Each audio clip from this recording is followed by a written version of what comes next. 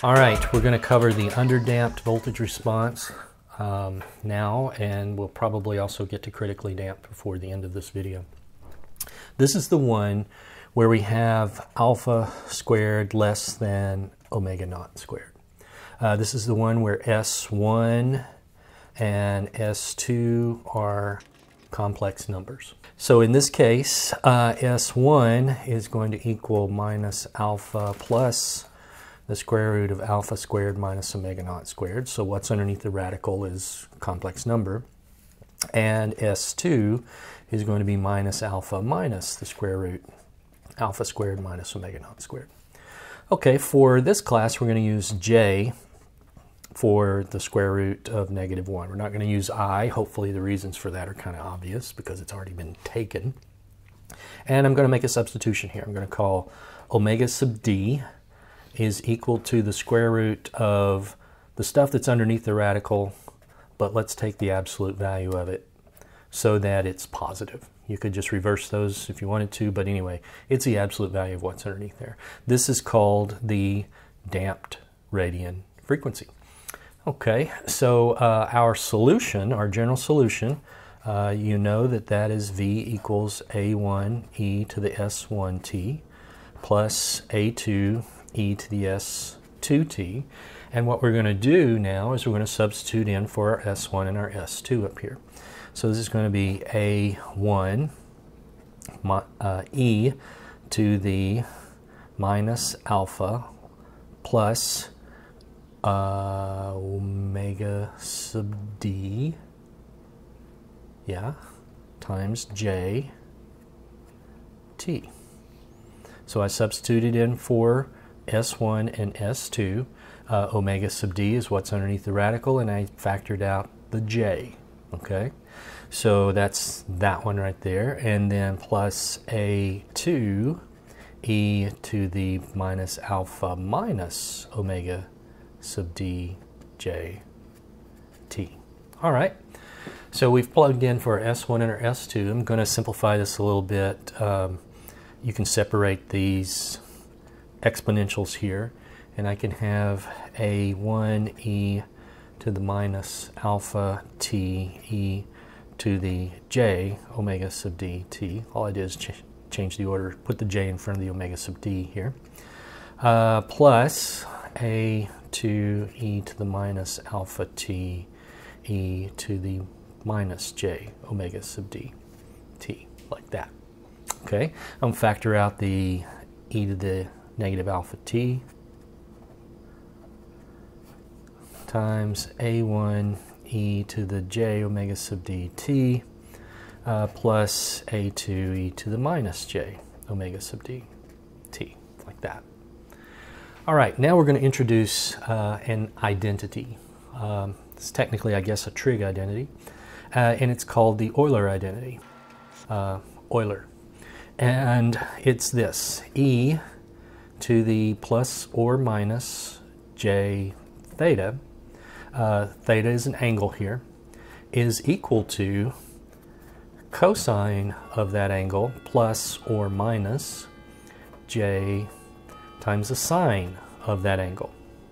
Okay, so this is the Euler identity, and we're going to use this, since it's a j angle, we're going to treat these e to the j omega d's, we're going to treat omega dt in each of these cases as if it is that angle theta.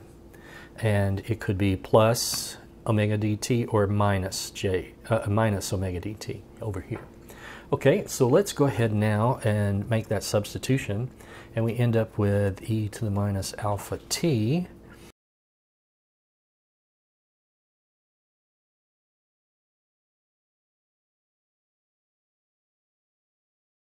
Okay, I can simplify that a little bit, group together the cosine terms and the sine terms here. E to the minus alpha t times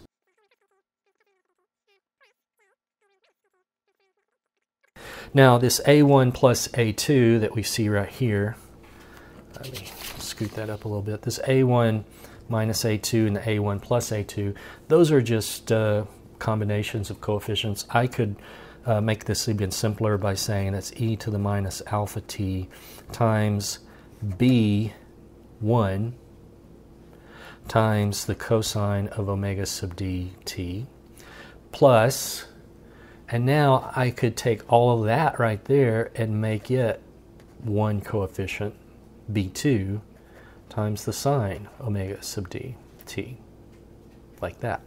And that's our voltage response. In fact, that's the voltage response for this case, which remember is the underdamped case here. So this is what the general solution looks like then for the underdamped case.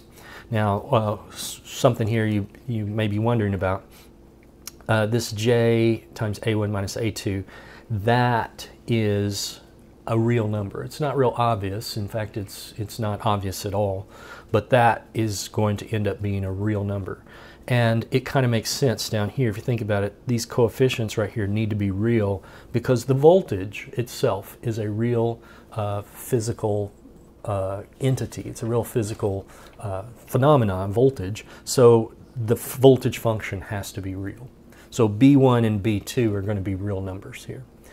And then if you want to solve a problem that ends up being an underdamped solution, based upon the comparison of the alpha squared and omega naught squared, you start with this. This is the general solution that you start with. Then you need to figure out the voltage at 0 plus. Well, if you go back here and you plug in t equals 0, the exponential becomes 1. This cosine term is also going to be 1 when you plug in t0. This sine term, though, is going to go away. So the voltage at t equals 0 is just going to end up being B1 when you plug in t equals 0. And then the other initial condition, I sub c at 0 plus, remember you divide that by c, and that's equal to dv dt evaluated at 0 plus as well. Go back here, take the derivative of this. You've got products here, so you're going to have to use a product rule to take that derivative. But when you take the derivative and when you evaluate it at t equals 0, you end up with this, minus alpha times b1 plus omega sub d b2. So this equation here, I sub c or 0, that will be given. The I sub c of 0 plus will either be given or you will be given enough information to figure that out. C should be given. Alpha and omega sub d, those are computable. Based on, if you know what the RL and C values are, you can compute those.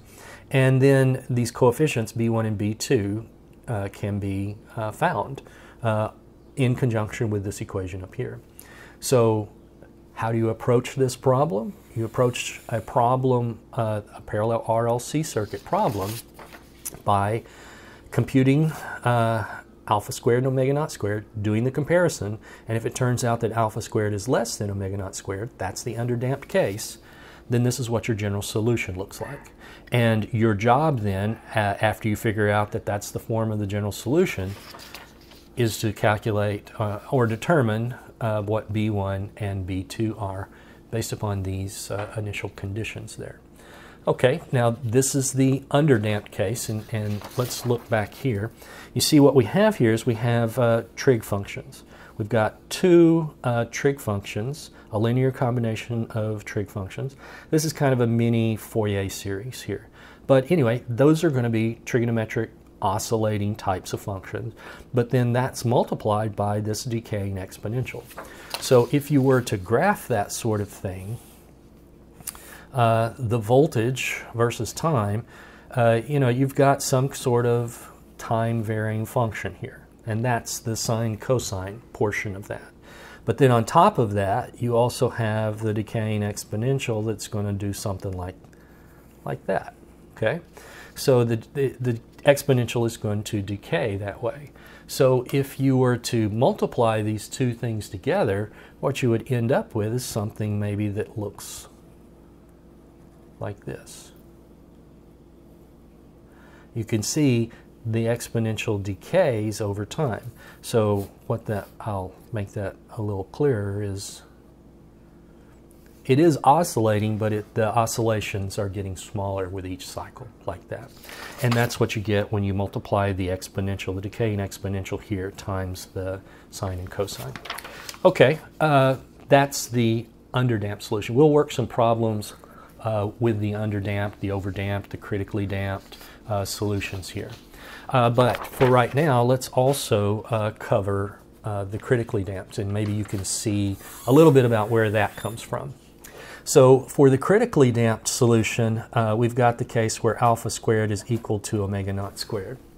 Okay, so we've got this case where alpha squared is equal to omega naught squared. In that case, S1 is equal to S2, and they're both equal to just minus alpha. And the minus alpha, remember, that's just 1 over 2RC, like that. Okay, well, if you go back to our original form of our solution here, A1 e to the S1t plus A2 e to the S2t, then in that case, S1 and S2 are equal to each other. This is just going to be A1 e to the minus alpha t plus A2 e to the minus alpha t, like that. And you can put those together, A1 plus A2 together, times e to the minus alpha t. And you could even replace A1 and A2 by a single coefficient to look like that. Okay, but here's the problem with this. That's just one coefficient, that's one voltage response. That's insufficient as a solution for a second order differential equation, which is what the equation of state is for a voltage. There is a theorem from differential equations that says if this is your form of your solution, then you can have a linear combination of this as well. So we could write our final solution as this, D1. D1 is just the coefficient. We skipped over C's for, again, obvious reasons. D1t e to the minus alpha t plus D2 e to the minus alpha t. So you take your solution, you multiply it by t, add it as a linear combination, and this now is a more general solution for the critically damped case. Now, once again, you have to figure out these coefficients, D1 and D2. So how do you do that? Based upon initial conditions. V at 0, plug in t equals 0 here. That term goes away. The exponential here becomes 1, and we're just left with D2. And then I sub c at 0 plus divided by c is going to be dv dt, evaluated at 0 plus. Take the derivative of this and evaluate it at t equals 0, and you're going to end up with this. We're leaving out steps here, but hopefully you get the idea. And with these two equations, then, you can compute your D1 and D2 values then. All right? So what we've done here is we've covered the overdamped, underdamped, and critically damped solutions. So let's sort of summarize this. If we've got alpha squared greater than omega naught squared, then what's underneath the radical of the S1, S2 equations is going to be positive. And in that case, the voltage response is just going to look like A1 e to the S1t plus A2 e to the S2t. And that is called the overdamped.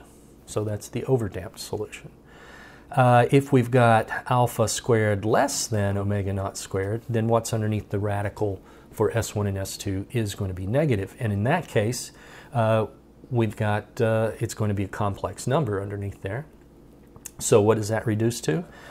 V of t is going to look like B1 times, cosine omega sub dt plus B2 sine omega sub dt, all of that multiplied by e to the minus alpha t. And that is for the underdamped case. Okay? And then we've got the other special case where alpha squared is equal to omega naught squared.